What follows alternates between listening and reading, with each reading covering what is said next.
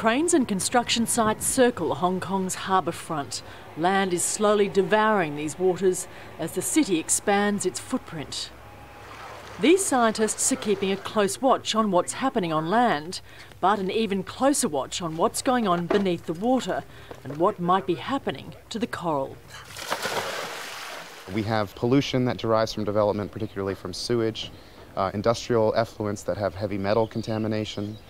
We also have a lot of sedimentation that results from reclamation activities.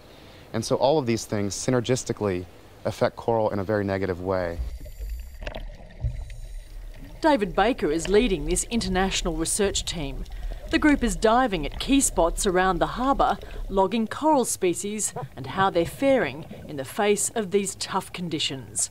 And no one was expecting this. I am actually pretty surprised because if you look at the numbers of the water quality, nutrient concentration, etc., there shouldn't be any coral living in Hong Kong.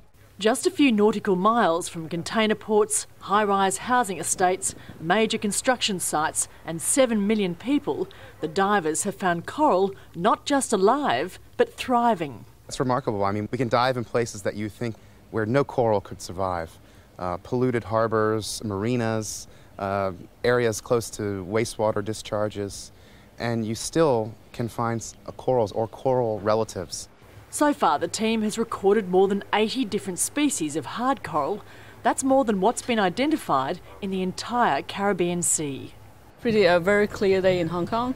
And in this site, we saw a great diversity of corals around, and we even saw some little schools of fishes today. So it's a pretty nice day today. Like any other marine environment around the world, this region is feeling the impacts of climate change and development. But the stronger types of coral species here are holding on despite the unrelenting conditions, and scientists are trying to establish how they survive. On each dive, the scientists collect fragments of coral to monitor and cultivate. We can actively grow them, we can fragment them, we can create baby corals. And eventually our goal is to put them back into the sites where they came from.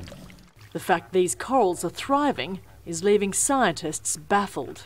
So we could make a hypothesis that the corals here have been selected for only the strongest. Only the strongest survive. So it could be that the corals that we do have in Hong Kong today are super corals that may hold some secrets for coral survival globally in the future. It's an underwater mystery offering a glimmer of hope for a habitat under threat. Clarke, Al Jazeera, Hong Kong.